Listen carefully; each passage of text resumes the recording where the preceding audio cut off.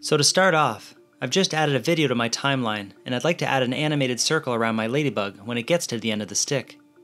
To do this, first go over to your toolbar and click on the Ellipse tool. If you only see the rectangle tool, left click and hold and a drop-down will appear, allowing you to select the Ellipse tool.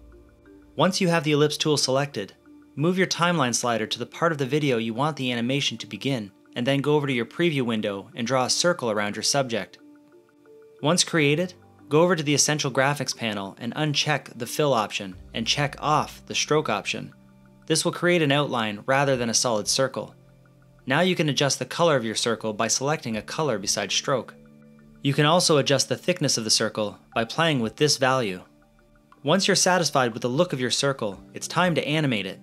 Go over to Effects and find the Clock Wipe effect and drag it to the beginning of your circle graphic on the timeline.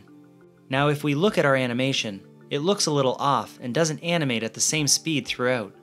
To fix this, simply click on your selection tool, then double click on the preview screen, and then click and drag your circle animation to the center of the screen. But don't worry if the circle tracks off your subject, we'll fix this in a moment.